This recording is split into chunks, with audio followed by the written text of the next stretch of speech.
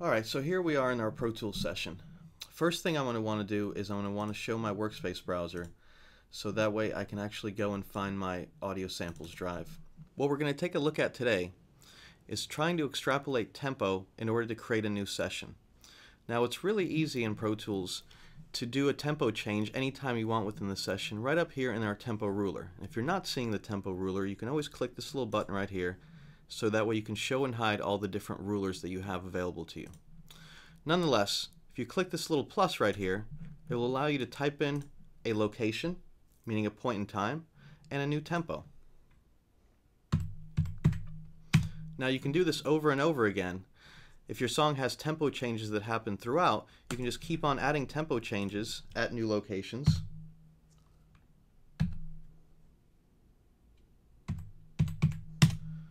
And repeat this process over and over. Notice how now we have a tempo change right here at the very beginning of our session and another one right here at measure 7 where we typed it in. Let's zoom in real quick to see that.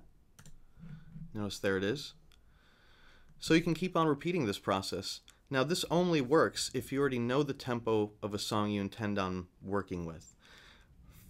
What if you don't know the tempo, but you have some sort of a reference? Like, for instance, a lot of people use loops. You might hear a loop that is inspiring, but you're not necessarily intending on using the loop per se, but you like the tempo, the groove that it's got going on. So let's go ahead and undo these tempo changes. Notice how easy that was. I'm going to show my workspace browser because that'll give me access to all my different hard drives. And I have a hard drive here for all my audio samples. So let's go into one of the folders.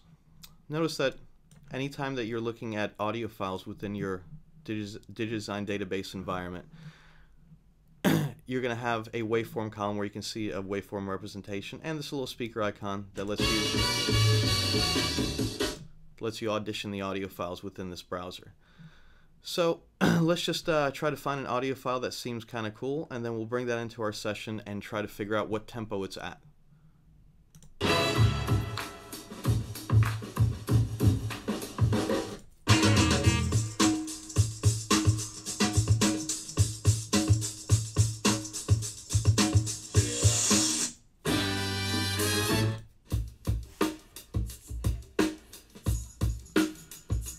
Okay, that seems pretty cool. So if you want to bring this into your session, like with any audio file, from your browser environment, just simply drag it to your tracks column in your edit window, and it instantly creates a new audio file track, and imports that audio file directly to the beginning of the session, and it does all of the sample rate and bit depth conversion that it needs to make sure that it's perfectly compatible with the session. So now we have this file here in our session. We just hit play to audition it.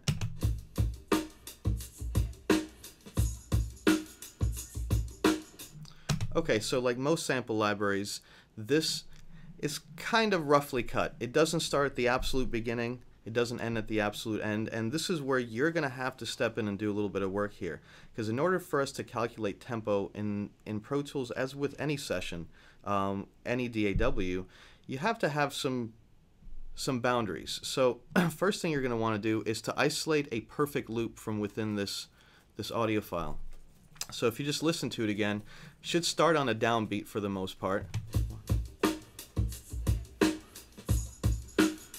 Alright, so if you're listening along, we can tell that it kind of starts here. Let's go into slip mode to make all these changes so that way we have freehand selection. It kind of starts here and ends here. Let's just do a rough audition again.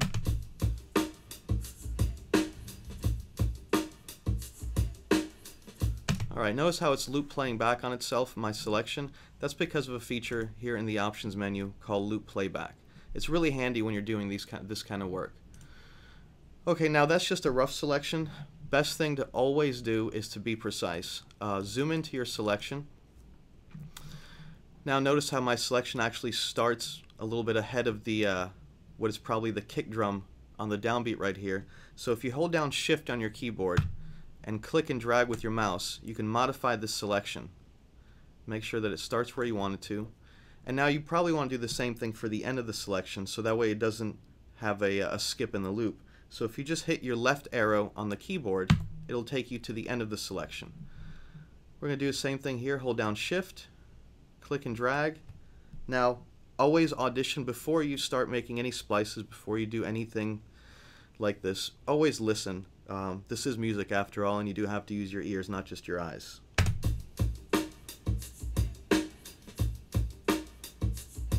Alright, so if we zoom out, seems like that selection that we have starts and ends on a downbeat, so we would have a perfect measure loop. Now we're going to use a function in Pro Tools called trim, found under the edit menu, called trim region to selection. And that just essentially cuts out everything around the selection so that all that we're left with now is just that perfect loop region. And we're going to move this region with the grabber tool to the very, very beginning of the session that we have. Now, you know by listening to this that it's one measure long, because you can count off in your head 1, 2, 3, 4. 1, 2, 3, 4. Okay, so if that's the case, and if the very, very beginning of our session is measure 1, beat 1, the end of this region should be at measure 2, beat 1, because that would mean that it's one measure. But notice that using the default tempo of Pro Tools, as with any DAW and any sequencer, it always goes to 120 BPM. Well, obviously, based on that, if we look at our selection indicators here, it tells us that our selection starts at measure 1, beat 1, ends at measure 2, beat 2, subbeat 428. And that's obviously wrong, because it should end at measure 2, beat 1, meaning that that would be a perfect measure, what we're hearing with our ears. So, we're going to use a feature in Pro Tools called Identify Beat. It's found under the Event menu. And all that you do with Identify Beat is tell it where your selection starts. Notice that one's easy right now because it starts at measure 1, beat 1. And where your selection should end. It should end at measure 2, beat 1 if it's one measure long. Now, this would be the same thing if you had a 2 or 3 or 4 measure long loop. If you had a 2 measure long loop, it'd start at measure 1, beat 1 and end at measure 3, beat 1. So you type in the according end position. Now when we hit OK, notice in my tempo ruler, it recalculated the tempo of the session to be 87.2346. It's kind of precise. But if we look at our selection indicators and the bar and beat ruler here at the top, notice that this selection starts at measure 1, beat 1 and ends at measure 2, beat 1. Exactly one measure long, which is what we're hearing in the audio. Now, for all practical purposes, this track can be gotten rid of, because now that you have a tempo, all that you really need to start creating new music is a click track. And you can easily create a click track from the track menu by going to create click track. Now you do have some click preferences if you want under the setup menu called click and count off. When do you want it to click? During play and record, during record only, or only during the count off, and when do you want the count off to happen, which in my case is set to only during record and to only give me one measure of count off. Alright, so let's get rid of this. Now, if I were to actually record some new audio, or MIDI for that matter of fact, oops, let's set the appropriate input.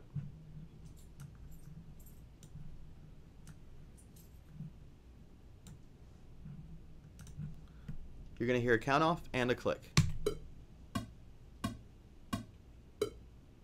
And notice it's at the tempo that was identified by the audio region that we brought into the session.